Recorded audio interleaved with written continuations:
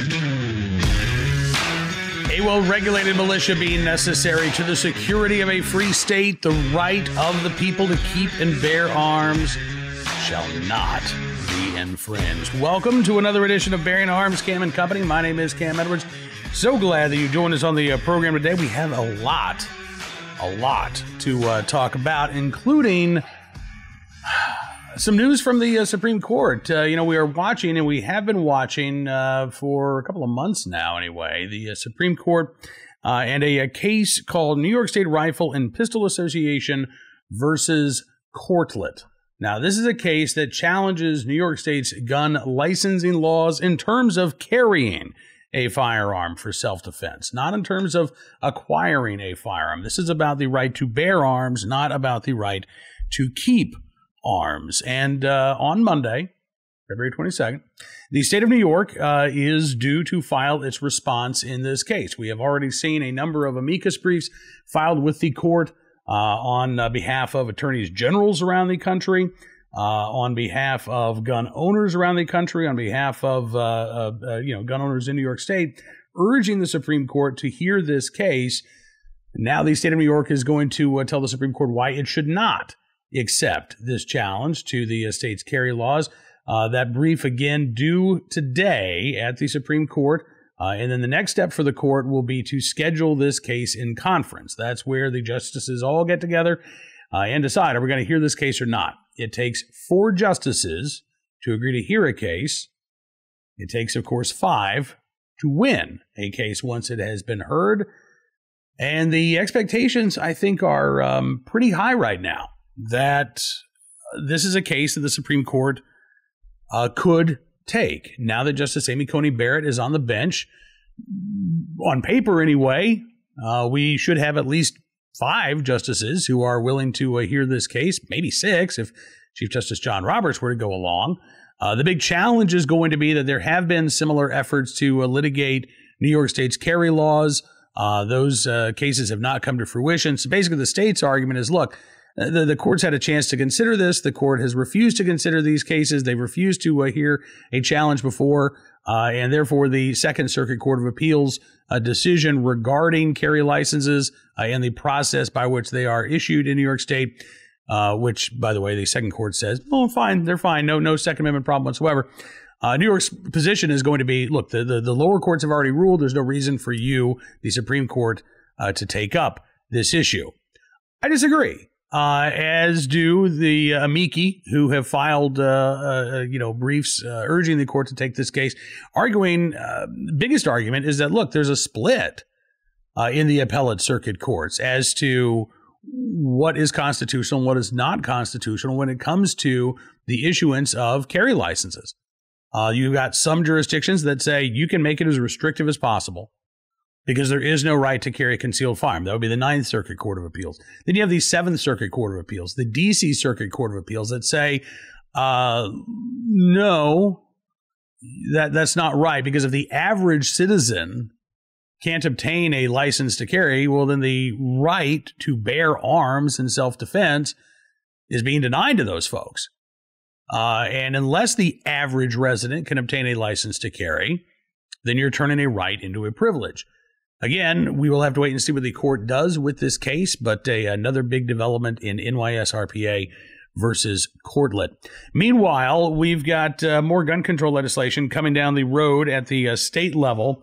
There's a headline out of my home state of Virginia: ban on guns in Capitol Square continues to advance in the General Assembly. This is a big wish list item for gun control advocates at the state level. We're also looking at a potential vote in Washington State Senate today on a ban on open carrying at the state capitol. This really started last year when the COVID lockdown measures first came into effect, and you had a number of protests at state capitals, most notably in Michigan, where a number of individuals brought their guns inside the Capitol, as is allowed by law. But lawmakers proclaimed that they felt unsafe, they felt afraid, and since then, in Michigan, there have been efforts to ban firearms from the Capitol outright. At the moment, the current rules are that the open carrying of firearms is banned inside the Capitol, but those with concealed carry licenses can still do so. which to me should satisfy those objections from lawmakers who said they felt intimidated by the sight of armed gun owners while still allowing folks to exercise their right of self-defense. Because, of course, that gun ban doesn't just apply to protesters who might be carrying a firearm in a political statement, but it applies as well to employees who work at the state capitol who would then be disarmed going to and from their vehicle in a city that is not necessarily the safest in the country. Lansing's violent crime rate is not as bad as Detroit, but it's not Mayberry. And it's certainly reasonable to me that individuals who work at the Capitol, maybe getting out of work late at night, would not only want to, but would be able to exercise their right to bear arms on their way to and from work, as well as while they're at the Capitol as well. These types of attempted gun bans, these sort of mini gun bans, these are not, again, sweeping bans on handguns or even bans on so-called assault weapons. This is more of a time, manner, and place restriction, which, legally speaking, may make the courts more amenable to accepting these restrictions. But I have to tell you, I think that there is still a very viable legal challenge to be made to any and all of these gun bans that might get signed into law, banning the open carry of firearms, generally speaking, or banning firearms from locations like the state capitol, or in Virginia, outside of the state capitol, in a portion of downtown Richmond called Capitol Square. And in Virginia, there are lawmakers who are speaking out against this proposal. Delegate Glenn Davis, Republican from Virginia Beach, said, "I find it concerning that we are literally passing a bill because we're afraid, or some people happen to be afraid, of the Virginia Citizens Defense League Lobby Day." They questioned whether or not Democrats were legislating against a single group. But Democrats on the House Public Safety Committee, according to WDBJ, said the presence of armed demonstrators left many fearing for their safety. Delegate Candy King from Prince William County in Northern Virginia said, quote, "This is not just about us. It's also about the people this space belongs to, and they should be able to come here without fear of weapons."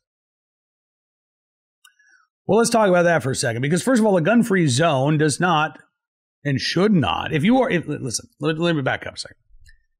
If you are afraid that somebody might be carrying a gun to do you or others or anyone else harm, why would you feel better about a gun-free zone? Because they don't work to actually prevent anybody with evil intent from bringing a gun into that location and then using it against others. A gun-free zone is a sign. It may even be a misdemeanor charge for those violating a provision that bars firearms from a certain location. But again, if somebody has ill intent and wants to actually murder people in a gun-free zone, they're not going to be dissuaded by the fact that they're not allowed to bring a gun there. Patrick Hope, Democrat from Arlington, another Democrat, said, quote, "You can't carry guns in a courthouse. You can't carry guns on airplanes. You can't carry guns in the U.S. Capitol. And starting in July, it's going to be the law that you can't carry guns on Capitol Square." So he seems pretty positive. And I got to say, I think the fix is probably in here. With Democrats in control of both chambers of the legislature and the governor's mansion in Virginia, their gun ban is probably going to be signed into law by Governor Ralph Northam and will likely take effect in July. And then will likely be subject to a lawsuit, because the details of this bill are still being worked out. But right now, not only would this apply to the Capitol building itself, the grounds of the state capitol in Virginia, but public streets and buildings around the state capitol as well. Now, it may be, again, that they could get a judge to go along with a ban on firearms inside the state capitol. I think that'd be the wrong thing to do. They may very well even get a judge to go along with a ban on firearms on the Capitol grounds. Although, again, I think that would be the wrong thing to do.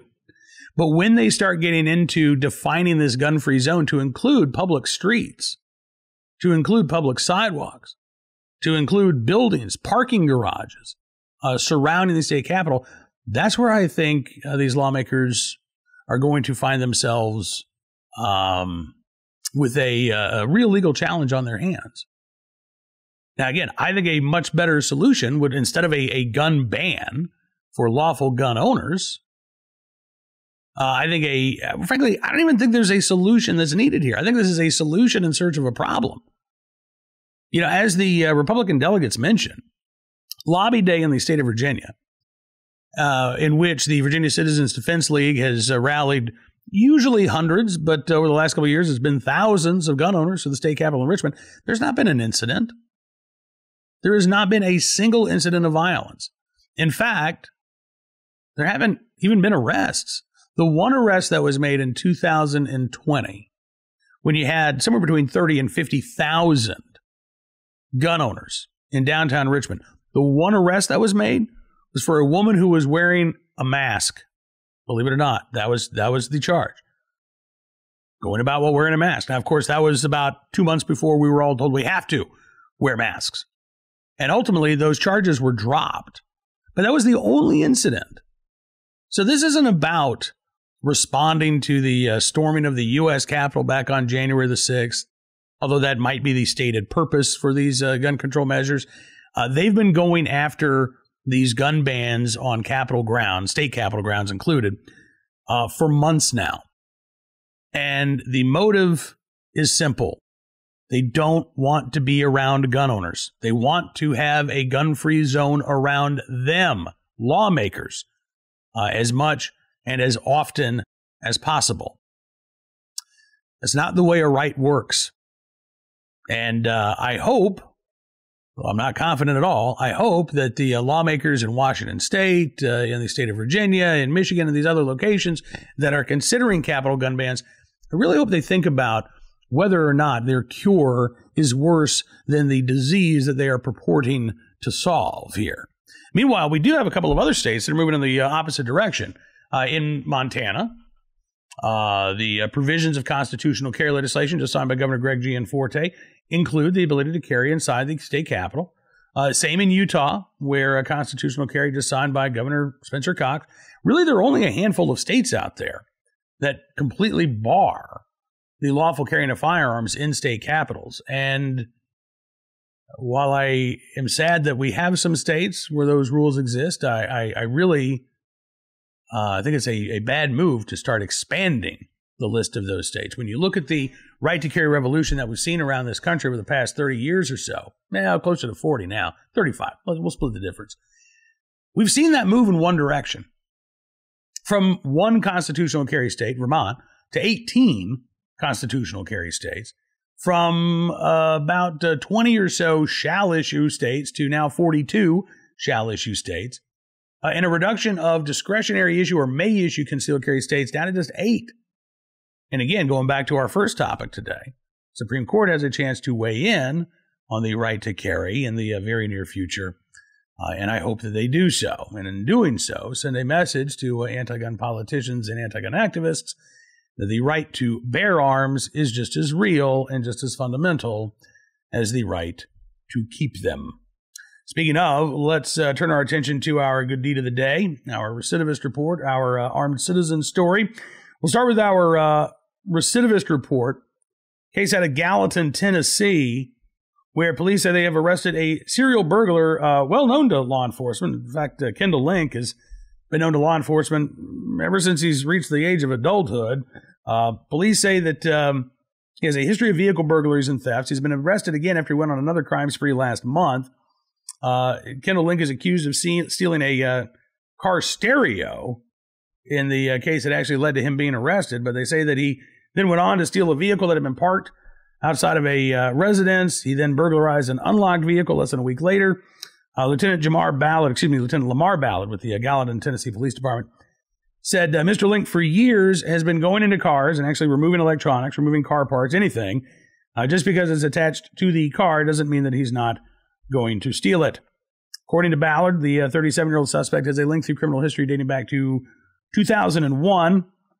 He was most recently arrested and charged with burglaring 6 vehicles in a subdivision back in late August of 2020. His newest charges include 1 count of auto burglary, 4 counts of theft of property, scheduled to appear in court on May the 5th. By then, of course, he'll be able to bond out of jail, and who knows how many other charges he might rack up in the near term. But it sounds like, despite this 20-year criminal history, the 37-year-old has never really suffered any consequences for the myriad number of crimes that he has committed and is alleged to have committed over the past 2 decades. Maybe this time will be the difference maker. Our armed citizen story from Philadelphia today, where a woman shot an intruder in the Kensington neighborhood. This happened, I believe it was Sunday morning, just before 3 a.m.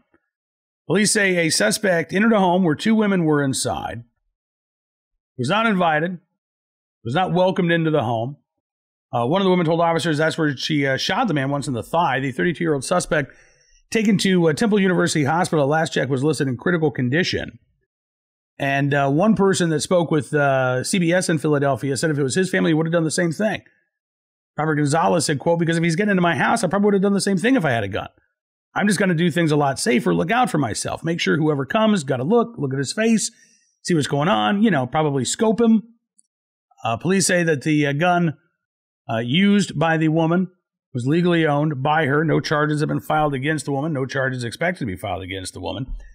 And again, in Philadelphia, we've seen a number of armed citizens acting in self-defense over the past couple of weeks, both against carjackings and against home invasions. The problem in Philly is that the city doesn't want these armed citizens acting in self-defense. They keep putting up barriers between you and your right to keep and bear arms, going so far as to shut down the Philadelphia Police Department's gun permit unit for a period of time last year.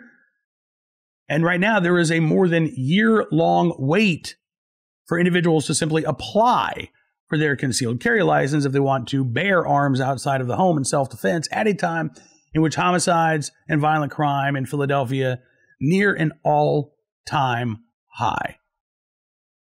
Finally today, our good deed of the day from the great state of Georgia, where a police officer at Gwinnett College able to save the life of a grandmother who had collapsed from cardiac arrest. That officer, Ashley Still, was working out at a YMCA in Winder, Georgia. She said one of the employees ran over to me and said there's a lady who collapsed. So she said I followed her over. When I saw that the lady was on the ground, she displayed the classic signs of cardiac arrest. She wasn't conscious. She wasn't alert. She wasn't breathing, displaying agonal gasps, which is not normal breathing. So along with YMCA staff and a fellow off-duty officer who was there working out, Still performed CPR, used a automatic external defibrillator. She said went straight into CPR. The YMCA staff was fantastic. They had already started the emergency alert system. They're already hooking her up to the AED. It worked flawlessly for us. And they were able to get her heart restarted, which is amazing. The woman's daughter and twin 20-month-old grandsons paid Sergeant Still a visit at work not long ago to say thank you. She said, quote, hopefully this continues a friendship outside of this, but to know that her mom's doing great is awesome. Just seeing that joy, I get it. I lost my dad to a cardiac-related event, so I know the devastation, and to see the joy on the other end makes it worth it. She says she is staying in touch with the family, even provided a walker donated by a friend of hers for the woman to use when she is discharged from the hospital. So in the right place, at the right time, willing and able to do the right thing. Sergeant Ashley Still, there in Gwinnett County, Georgia, we thank you very much for your very good deed. That is going to do it for this edition of Bearing Arms Cam and Company. I want to thank you for being a part of the program as well. Don't forget, you can subscribe to Bearing Arms Cam and Company. That way you will never miss a program. You can do that on YouTube, by the way. I should probably tell you where you can subscribe to Town Hall Media. Wait, I think I got confused. See, it gets confusing. On Town Hall Media, no. On YouTube, you want to subscribe to Town Hall Media. Yeah, that's what I meant to say. On Rumble.com, you want to subscribe to Bearing Arms Cam and Company. Just look up Cam and Company. You'll find it on YouTube, on Rumble, on Apple Podcasts, Amazon Podcasts, Spotify, SoundCloud, Stitcher, townhall.com's podcast page, Bearing Arms Cam and Company. Look for that. You should be good to go. We'll be back tomorrow with more of the latest Second Amendment news and information from all across the nation. But until then, be well, be safe, and be free.